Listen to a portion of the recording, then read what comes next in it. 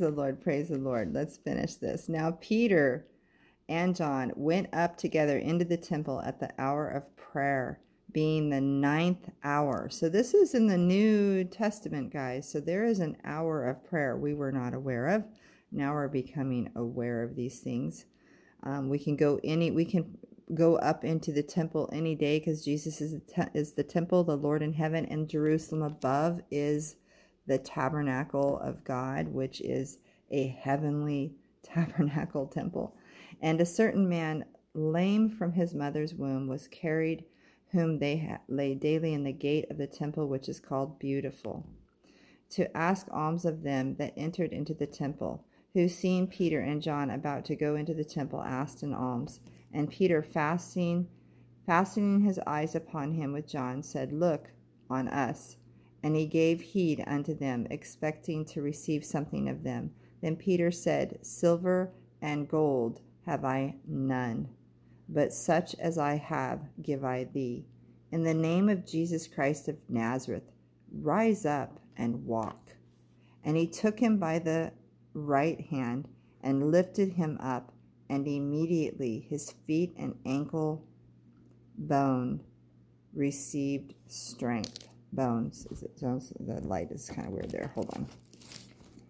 Bones received strength.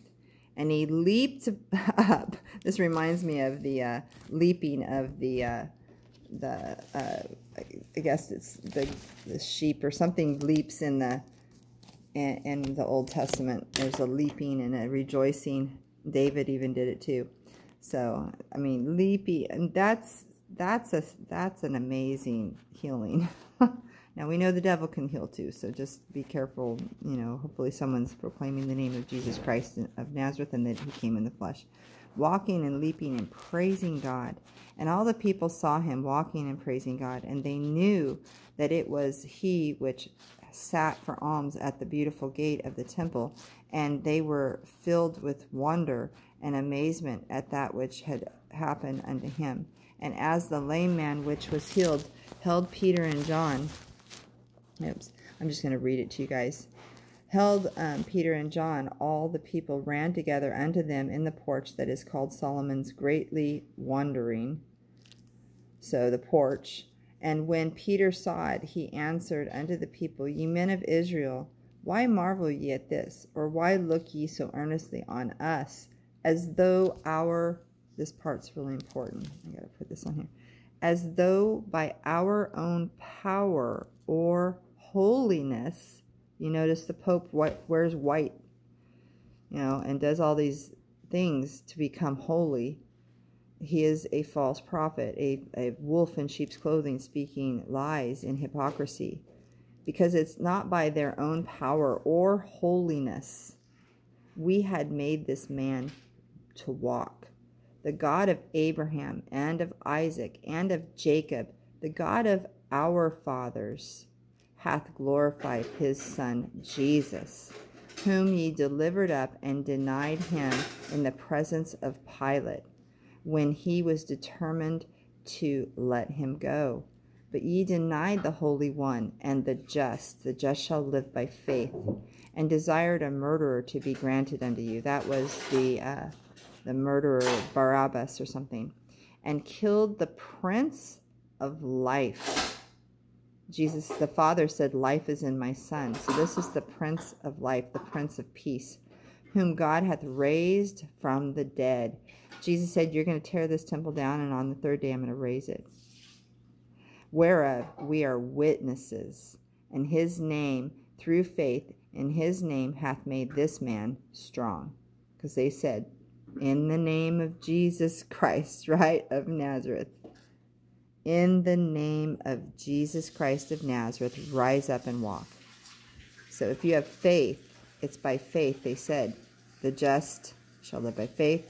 He said that by the name of Jesus. It's the name through faith. And his name through faith in his name hath made this man strong. So you just using the name isn't going to do it. His name through faith. You have to have faith when you're speaking his name. That At the name of Jesus, this is going to happen. Whom ye see and know, yea, the faith which is by him hath given him this perfect soundness in the presence of you all. And now, brethren, I wot that through ignorance ye did it. So, it's okay. You did it through ignorance. You didn't know. As did also your rulers. The rulers do it in ignorance. They don't know. But those things which God before had showed by the mouth of all his prophets, that Christ should suffer, he hath so fulfilled. He fulfilled it. Repent ye therefore, and be converted, that your sins may be blotted out, when the times of refreshing shall come from the presence of the Lord, and he shall send Jesus Christ, this is the end, which before was preached unto you, whom the heaven must receive until the times of restitution of all things. So Jesus comes, the presence of the Lord, refreshing by the Spirit. He is walking amongst the lampstands, and we get refreshed when he comes. And he will never leave us nor forsake us, it says, whom the heaven must receive until the times of restitution of all things, which God hath spoken by the mouth of all his holy prophets since the world began. Restitution of all things. This is all of creation that had become under darkness because of the transgression. And so all things are being restored. That's why we have to preach to all creatures, right? And if the light shines on someone, they may be made blind for a while. We need to pray God takes them and teaches them and brings them to a place where, or to someone where they can hear the word of the Lord and get their sight. For Moses truly said unto the fathers, a prophet shall the Lord your God, this is what Moses said, a prophet shall the Lord your God raise up unto you of your brethren. Jesus was of their brethren, like unto me. In other words, the apostle saying, like me, I'm your brethren. Him shall ye hear in all things whatsoever he shall say unto you. And it shall come to pass that every soul which will not hear that prophet shall be destroyed from among the people. Who is that prophet? Well, it just said Jesus is that prophet. What does the book of Revelation say Jesus Christ is? He is a spirit of prophecy. How does he restore the kingdom to Israel? Through the spirit of prophecy. Jesus comes at refreshing right here. He's teaching us this right now by his Spirit. Praise the Lord. Give him all the glory and honor. When the times of refreshing shall come from the presence of the Lord. Who's Jesus? The Lord in heaven. He shall send Jesus Christ, which before was preached unto you, whom the heaven must receive until the times. So these things are happening before Jesus comes, until the times of restitution of all things, which God hath spoken by the mouth of all the holy prophets since the world began. See, God sees all things. He sees the heart. He knows if you're wicked. He knows all these things. He's God in heaven. So here we see Jesus is a spirit of prophecy in the book of Revelation. So in that verse, he's saying, whoever doesn't hear that spirit of prophecy at the end will be destroyed from among the people. The nation that does not worship him and hear his word are destroyed from among the people. Yea, and all the prophets from Samuel and all the prophets and those that follow after, as many as have spoken, have likewise foretold of these days. Ye are the children of the prophets, and of the covenant which God made with our fathers, saying unto Abraham, and to thy, and not, wait, this is important, Ye are the children of the prophets, which means ye are the children of Abraham, and of the covenant which God made with our fathers. Okay, the people who are doing that Kabbalism and all these other things to get their serpent in their spine and make the serpent their king, which is from the bottomless pit coming up out of the sea, that is not the God of their fathers. The God of our fathers is the one that spoke to Abraham, to Noah, the one that spoke to all of the prophets, because he's saying he spoke to the prophets, children of the prophets, saying unto Abraham, and in thy seed shall all the kindreds of the earth be blessed. The just shall live by faith. Noah was just. He lived by faith in the Spirit of God and his commandment. He lived by faith. He lived by faith. Jesus lived by faith, but he was God, but he showed us the ways of life for us, the way that we should live by faith in the Son of the living God and hearken to the voice of God by the Holy Ghost. And in that spirit of prophecy, just like the prophets would speak life from the Spirit of life, and the Israelites would kill them.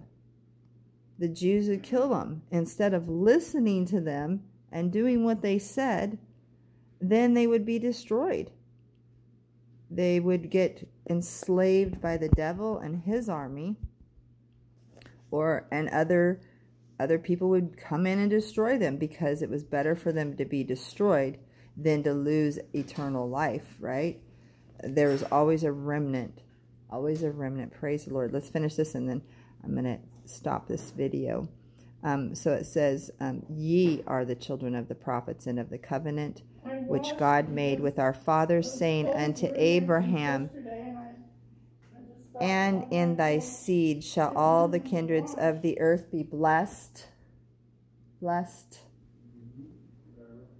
Ye are the children of the prophets and of the covenant which God made with our fathers, saying unto Abraham, in thy seed shall all the kindreds of the earth be blessed.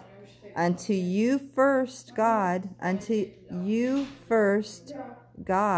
having raised up his Son Jesus, sent him to bless you, in turning away every one of you from his iniquities. This is why the commandments of the Lord Jesus and the apostles are important, just like the commandment given to Adam not to eat from the tree of the knowledge of good and evil. Jesus, by the Holy Spirit of God, is giving us commandments to turn everyone away from our iniquities. This is him giving us our kingdom back, our mind back. Our putting on a mind of Christ is putting on the mind of putting God as our head to reign over us again, to give that kingdom back to Israel, who through the prophets were given land, through the spirit of prophecy were given land and everything, Meshach and Meshach and Abednego. They listened to God and they did not get burned in the fiery furnace. So the Son of Man was with them to keep them from perishing. Praise the Lord today while you have time.